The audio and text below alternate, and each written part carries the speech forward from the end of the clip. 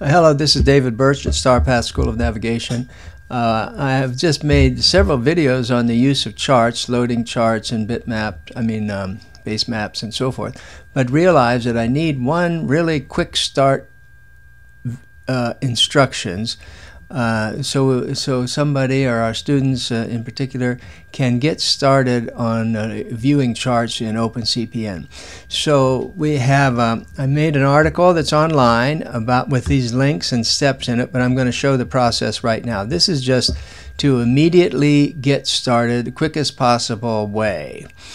And so and that would be equivalent to the video called Manual Download that's in the series. But right now what we want to do is go to your computer. Well, here's what we do with our students. We recommend you go to what we have to do. You go here and download. This is our training chart, 18465TR. Now that's a chart frozen in time, 1990 or something like that, and that's a chart we use for the classes. It's also rather higher resolution than most charts, so it's a little bit bigger file. So you download that chart, and then you put that chart, make a folder on your computer called My Charts, and this one's in the Documents, My Charts, and you'll download a zip file. And when you unload that zip file, like if you just unload that, it's going to make a folder like this, and inside these folders 3 files. And that's the chart. And so that we don't need. So that's all we need to do. You need to just get that chart into something called my charts, and it'll be a numbered chart like that, and inside it will be 3 files. And that's it. That's all that has to be done. Now, if you are not one of our students using this course, you wouldn't want to do that, necessarily use that chart. But what you could instead do, go to NOAA and go to one of these. Let's say you live in Florida. You could come down here in Florida and just pick a chart. Let's say that chart. And that's here. And then you would just say RNC. Click that. Then go up here and click OK. And then download that to your folder, and that chart would let's see, where is that going? My charts. Oh, okay, that's okay. So then I did that. So there's one from our training chart, which is bigger and locked in. It's outdated, way outdated, plus one real chart. And so once that's done, let's see, I still think I still have to go back here. Here's the one I just downloaded. So that's there. Oh, and when you this is explained in the manual download. That's going to unload. That's going to unzip to something called this. Then you unzip that one, and then you've got that. And that, let me just copy that. Okay, and go back. We'll just put that here. Paste. Okay, and this stuff we don't need. You don't need the zipped files anymore. You just need. Okay, so there we have 2 charts. We have our training chart and then some random chart in Florida that are there. That's done.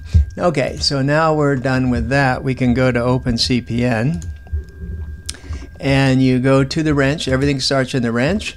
Then you hit the display. No, you hit charts, and this will be empty, or it may have something in here if you've loaded other things in the past. So at this point, under chart files, you hit chart files, add directory. And then what we want is My Charts. Actually, I should go back one. My Charts.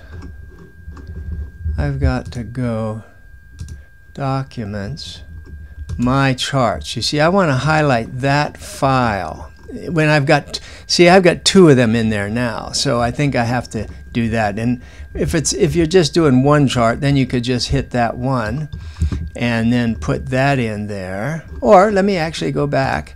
Let me go back and say, here's our training chart, and say OK.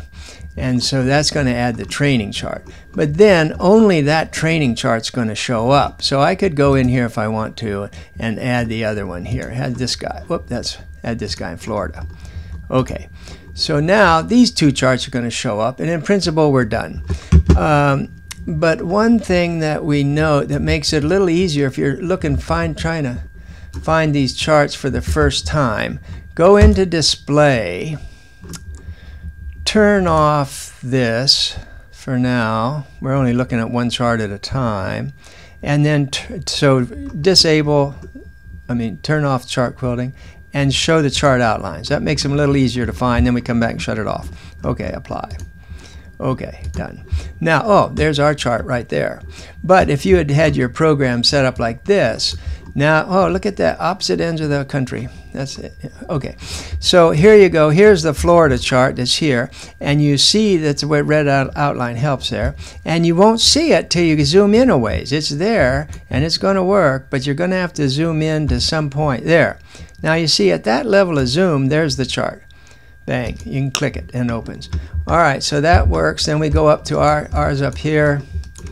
Ours up, same thing. Well, actually that's showing already. Oh no, it's showing Florida. Never mind. Let me go back up here. Okay, let me go here now and zoom into this region here. Okay, there's our chart. Which is our chart? That's Florida. Okay, here's our chart. So there it is, and that's that. That's all I want to do now is get those charts in there. Later we'll do things like do a navigation with these charts, load weather maps on top of them, do all kinds of stuff. But that's all I want to do for now.